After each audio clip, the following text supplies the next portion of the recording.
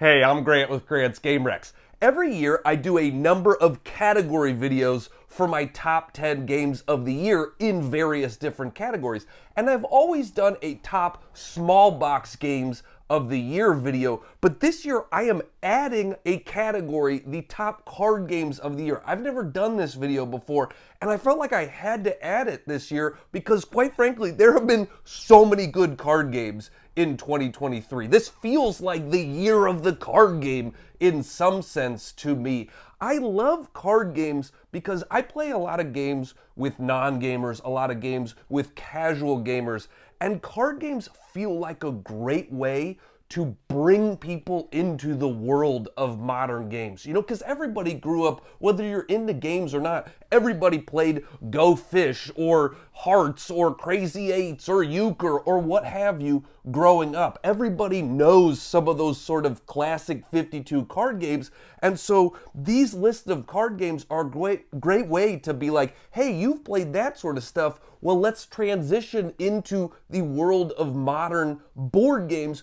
with these card games that feel a little bit different than just your classic 52 card game. And so I'm just really happy. I can guarantee you all 10 of these games are going to stay in my collection for a long time because they're both great games and they're small box little games that are easy to take anywhere. I'll be bringing a bunch of these like home for the holidays with me because I think my family will really like a lot of these. So yeah, I'll also be doing a top small box games of the year video, but those will be, you know, games that aren't just card games. They have dice, they have boards, things like that, even though they're still in a small box. So all of these games here are pretty much just cards and they're all great. So these are my top 10 card games of 2023. My number 10 is Splitto. This plays up to 8 players, and it's definitely a game I want to play at a higher player count. I think this is a great convention game. This is a great game to pull out at the end of the night at game night when you have a bunch of people over. In the game, you are drafting cards and playing cards into a pile on your right or a pile on your left. And those two piles are going to score you points, and the winner of the game is the person who has the collective highest points between their two piles. So you are working together with the player on your right and the player on your left to make sure that both of your piles are, you know, have points in them. And so you are just drafting cards, and some of the cards are going to be numbered or color cards, and some of the cards are going to be point cards that say, like, you're going to get 3 points if you have the most yellow cards in your point pile, things like that. So it's really simple, and it's really you know, quick playing because it's just draft, play a card, pass, draft, play a card, pass. But that consideration of like, oh, I've played a bunch of things over here, I really need to focus on this pile now is really fun. And that's why I say I think it's probably a better game at higher player counts because, you know, if it's just 3 people, it's like, all right, okay, we're all kind of like we're just passing between each other. It feels weird. But, you know, playing it at 5, 6, 7, 8 is a lot of fun. And so, yeah, it's just a quick playing card game about drafting cards and playing cards into piles between you and another player.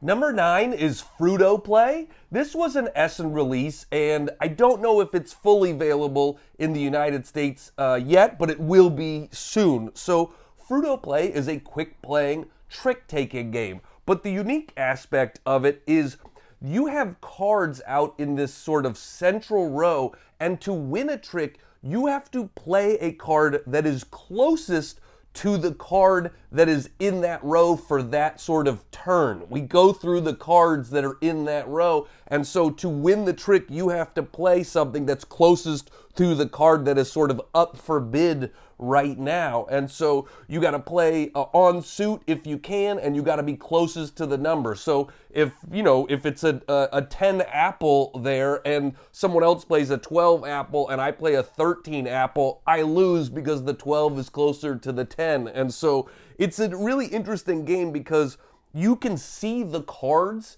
that are going to sort of, you know, be the trick card coming, so you can kind of plan out your hand of like, okay, I want to lose this one because I want to try to win that one coming up a few cards from now. And then at the end of the round, you multiply your type of fruit with the most cards with your type of fruit with the least cards. And so you can even like screw someone else over where you're like, I'm going to lose this trick and I'm going to put a banana in there because they don't have a banana, and that's going to mess up their whole plan because I think they're trying to win this one. And so, you know, it's just a fun, there's definitely a little bit of take that in the game with trying to like stick people with a fruit they don't currently have, so that their multiplier is like multiplied by 1 instead of multiplied by 4, which was your next smallest amount of fruit. And so, but you know, I just like that dynamic of being able to see what is coming up, what you need to like get close to win a trick. It's a really fun,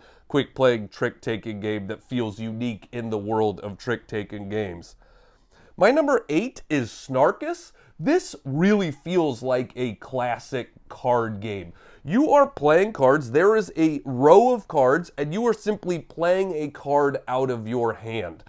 If you match one of the cards or multiple of the cards by value that is in the row, you get that card. Or also, you can play a card, and if there are multiple cards that add up to the card that you've played, then you get multiple cards out of the market, out of the row. So I put down a 7, there's a 3 and a 4, I get both of those there. And the interesting aspect of the game is that if you can clear the whole row, if you can take all of the cards that are out there, then you get an extra 10-point bonus card. And so that, you know, that's a huge amount of points in this game. So, oh, there's a 3, a 6, and a 9 in the row. I've played a 9. Well, that takes the 9 because it matches, and the 3 and the 6 add up to 9. Boom, I just cleared the row. I get a bunch of extra points.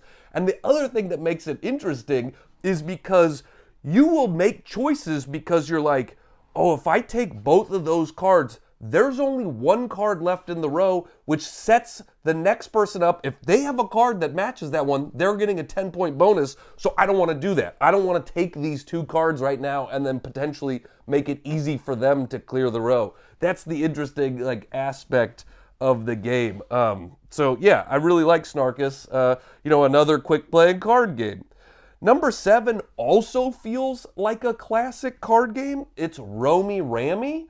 A lot of these games on this list are pretty big surprises. You know, games that I didn't really know about going into the year, games that I wasn't highly anticipating or anything like that, and then just caught me off guard how much I like them. Romy Rammy, the box cover doesn't say a lot to me, and I don't know if I would have played this game if it wasn't for sitting down with some friends at Gen Con that were like, hey, check this out. And I was like, oh, wow, I really love this game. This feels like a classic sort of rummy card game where you are playing things in pairs or runs or sets and that sort of stuff.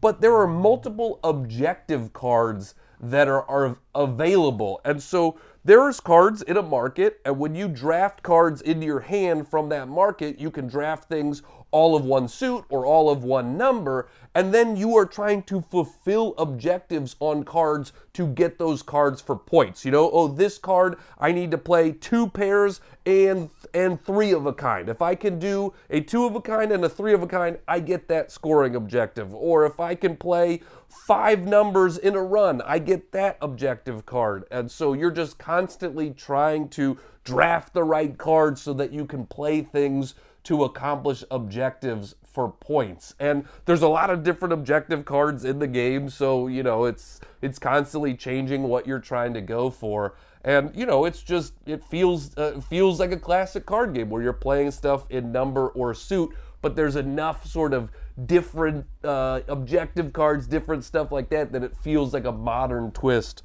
on a classic card game. Another game that feels like a classic card game is Gap.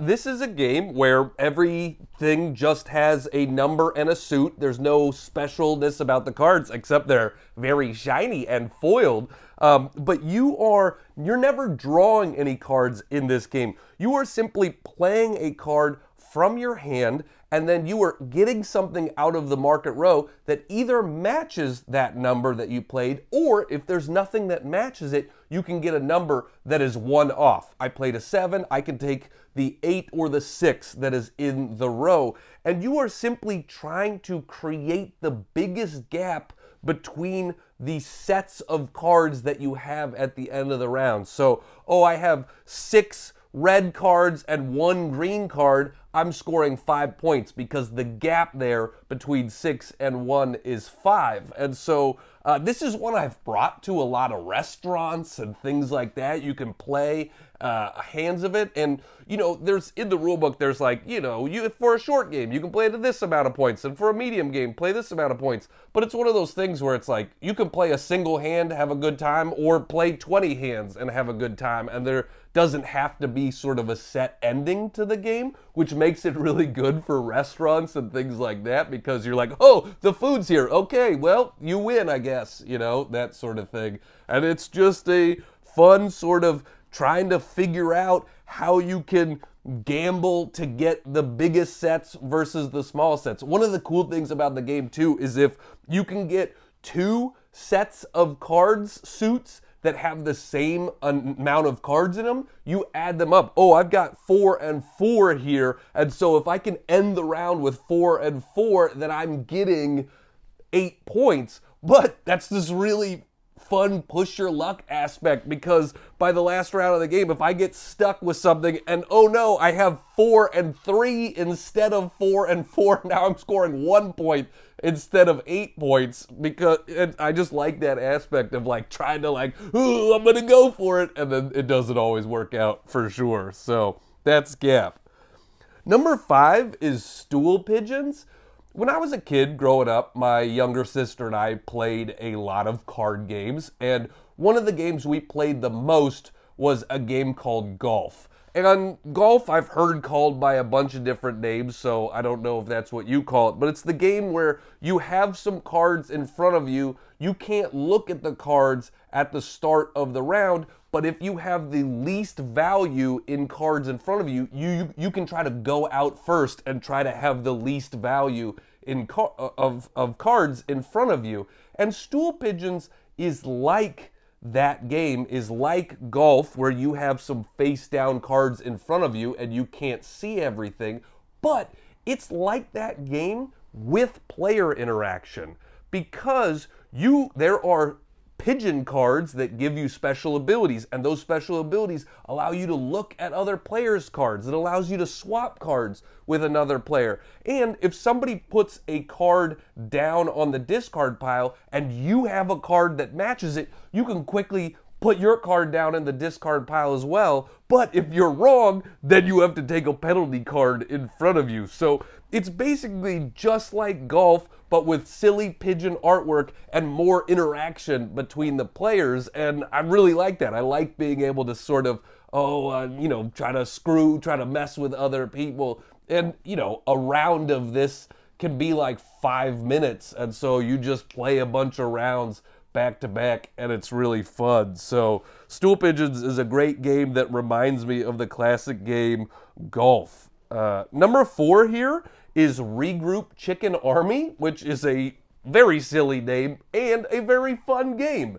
There have been games in the past that do a thing where you play a card and then the next card that you play has to cover up part of the card that you already have in your tableau. And this does that. You know, each card has sort of 4 sections on it, and when you play a card, you're welcome to cover up 2 sections of a card you've played. You're welcome to cover up all 4 sections. You're welcome to cover up a single section. And so you are sort of puzzling down the cards that you play, and then we all just attack each other and defend each other kind of at the same time. You're just swinging at everybody, trying to be the last player standing. And so when you're playing cards down into your grid in front of you, you are trying to create areas of physical attack, of magical attack. You're trying to create areas of physical defense and magical defense, and you only get those areas if they sort of all align. If you create a grouping of them. Oh, I've got 4